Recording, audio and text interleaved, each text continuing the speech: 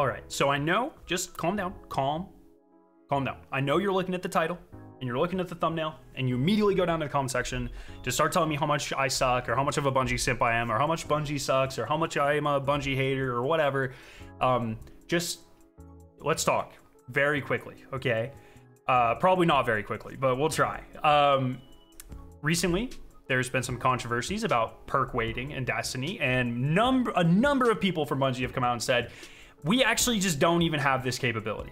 Among those being a dev who is unfortunately actually laid off recently. So they have absolutely no reason to lie about this, you know, saying they don't have the capability to do it. And then DMG is the other one who, as far as I'm concerned, has only ever had, you know, the best interest of the community in mind. Also, like, why would anyone need to lie about this? If there was perk weighting, they could just say, there's perk weighting, deal with it, losers. You know what I mean? Like, there's plenty of games do it. Games that require you to spend like real money do it. This isn't something games are afraid to do or companies are afraid to do. So they have no reason to lie about this. But what I will say is I'm going to be going through some data that has been collected by the Destiny community in various apps today that I believe is convincing enough to suggest that there might be something bugged in the system and Bungie maybe should go take a second look. In my opinion, I'm not 100% convinced of any of this. I'm not sitting here telling you this is exactly what is happening. I'm just saying it's interesting. There are some interesting trends and they seem consistent enough with new weapons where I think it warrants some deeper investigation by Bungie. And that's what I want to do. I do want to just remind everyone that we are raising money for victims of Hurricane Helene. We're doing so, you know, if you donate some money, you can get the exclusive Through the Storm emblem. And I just added 15 Magneto Sonic Waves emblems. These were the TwitchCon exclusive ones. So if you want to get your hands on those and help those who need it the most, you can do so in the comment section down below. Let's talk about this. So the reason this has been a huge thing is because everyone's been farming Chill Inhibitor because it is crazy. It's very good. Specifically, people really want the Envious Arsenal bait and switch role, but like no one's getting it. And this was the big catalyst for this. And Bungie came out and was like, no, you guys are being ridiculous. There is no perk weighting. And like I said, I do believe that there is no intentional perk weighting. But a developer, you may have heard of them, Newo, on Twitter, I'll have them linked down below as well, developed this website where you can sign up and this will actively track your farming sessions and it will record your drops of the area denial grenade launcher and your Chill Inhibitor. There's no manual input. It will do this automatically. You just have to say like, hey, I am farming this, and then it will automatically take that data.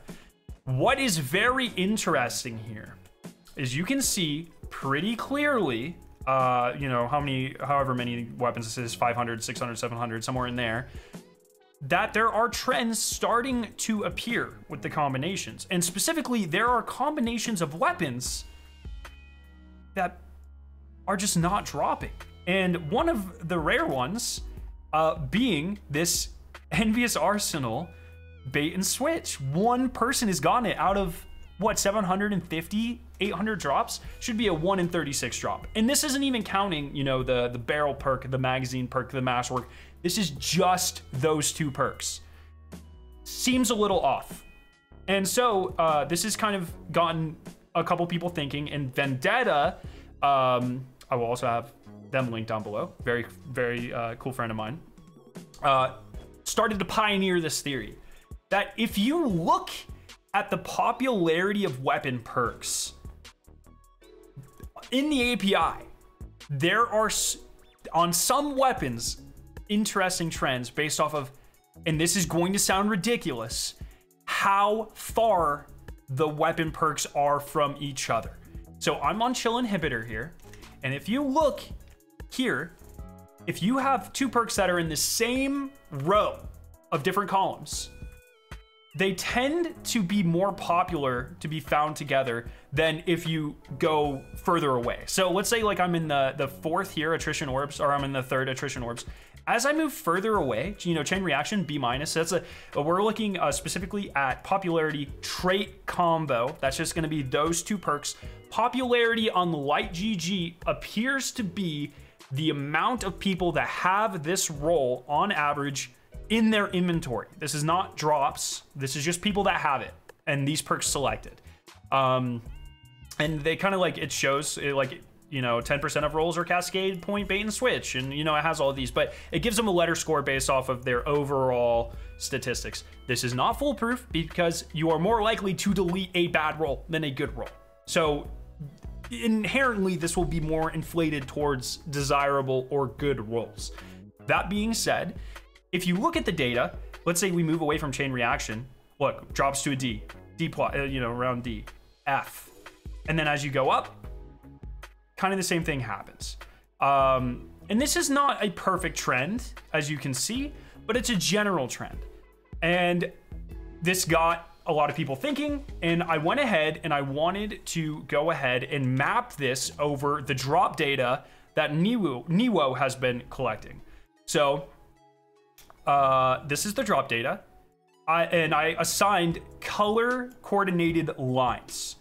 The green line means those perks are on the same row. So if you look here, Demolitionist and One for All, if I go back to the Chill Inhibitor on Light GG, you can see those are 0. They are 0 perks apart. Hi friends, I was editing this and I realized I forgot something very important. So if we look at these perks here, I forgot to mention that like Demolitionist is not 5 away from Chill Clip. So 0, 1, 2, 3, 4, 5. These things are like circles. So the top is actually the bottom and the bottom's the top, if you get what I'm saying. So Demolitionist is 0 away from One for All, and then Chill Clip is 1 away, Band Switch is 2, Surrounded is 3. They're like carousels or like locks or however you want to say. They're like gears, you know what I mean?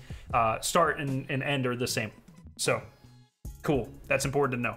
But Demolitionist and Explosive Light would be 1 perk apart, and so that's going to be the yellow line. So 0 is green, perks apart in terms of, you know, verticality in the columns or rows. 1 away is yellow, 2 away is orange, 3 away is red, and then it goes back down. 2 away is orange, 1 away is yellow.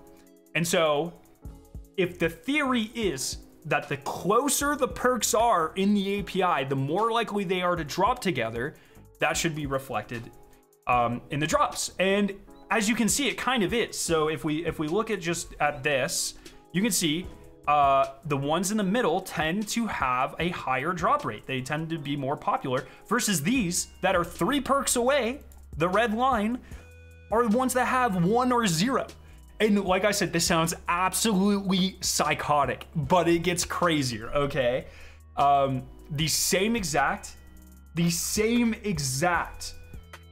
trend can be seen with Velocity Baton. And so you might just be asking yourself, first off, Skarrow, have you taken your meds today? But the second thing you might be thinking is, wait, does this extend to other weapons as well? And so I have, what I have done is, first off, I wanted to see how reliable the light GG like popularity thing is. And so what I did is for every perk combination, if you select them, did I just close this? Give me a second. So as you select the perks, you see, if you look at the trait combo here, it'll change. And so what I did is I looked at every combination of every perk and I graphed that over the actual drop rates, over the actual lines. S and A tier being green, B and C tier popularity being yellow, D tier popularity being orange, F tier being red. Those are kind of arbitrary, but just to try to align them with the color lines. And once again, the color lines represent how close the perks are. Green is 0, yellow is 1, orange is 2, red is 3. Perks apart. And so when you overlay them, yeah, I mean, there's a general trend. The perks that are further apart tend to be the red orange, and the perks that are closer together tend to be that green and yellow. Now, I want to believe there's just some sort of weird thing, like, I don't know. You know what I mean? I have no idea. I'm a chemist. I don't do statistics. I don't know what this is. We pay people for that. But this is a trend. And so it's like, okay, what else does this extend to? Oh, let's check the seasonal weapons. And sure enough, the perks that are further away from each other are less popular on like GG, which once again, the better rolls are going to be artificially inflated because you're more likely to keep those and less likely to delete them. But I mean, in terms of general trends, it doesn't, you know, it's pretty spot on. Liturgy, same thing. And I would, and please, if I'm making a very stupid mistake and I'm missing something so incredibly obvious, please tell me down below in the comment section. I would love to learn. This is not my field of expertise. This is something I might have had a class on like 10 years ago. I would love to learn and improve myself. But for right now, these are pretty convincing trends as far as I'm concerned. Same thing with sovereignty. You know, I'm going over different, and sorry for the quality of these. I got kind of lazy with it, but pretty consistently, the perks that are further away are the lowest rated community score. And even though this is a small data set, the weapons that, as people are getting farm data, are being collected the least from the new dungeon. So I was like, okay, these are the, you know, this season weapons, these dungeon weapons. How far back does this go? So I wanted to go back to previous dungeons. So I went back and I just picked a couple from other dungeons. So I picked, for instance, No Survivors. And I just realized I didn't pick one from Warlord's Rune, and I probably should have, and someone's gonna call that out as like data selection. I didn't mean to do that. But if I look at No Survivors from Ghost of the Deep, kind of the same trends. I would say, like, if you look at a mismatch between the colors of the letters in the lines, it's less convincing the further back you go.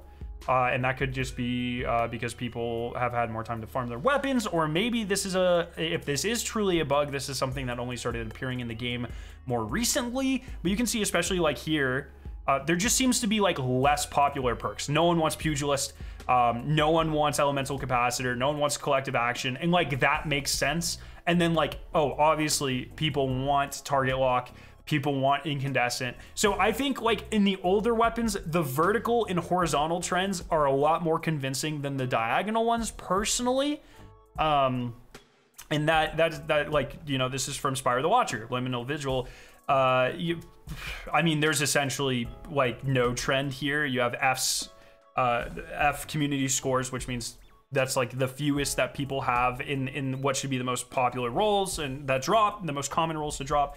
You have super common roles, and this is again like no one cares about. So I have a hard time, but like, has anyone ever used Liminal Vigil? I no. So like, why no one's farming for this gun? No one's trying to keep specific roles. This should be like as close to just random as possible, and it kind of seems like it is. And then Unforgiven, which was like some people farm for it, some people didn't. Duality's a pretty old dungeon at this point. Still, I mean, sort of convincing towards the middle, less so, I would say. Definitely not as convincing as this season's weapons, which people have not had time to farm for. And a lot of them aren't necessarily that interesting, so people probably aren't going to be farming for them. And I just want to note that like these sorts of trends, if you look at guns with like 2 perks, sort of falls apart.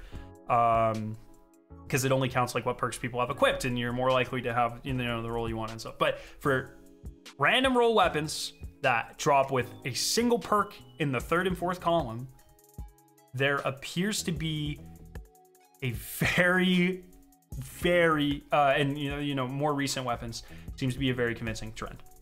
And so I just wanted to throw that out there. I could be just being very dumb, and I'm just missing something.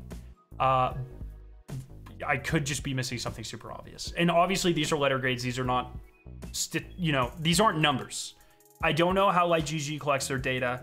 I would love actual numbers to put into this. I don't have access to that other than the Niwo data, which supports kind of the same trend.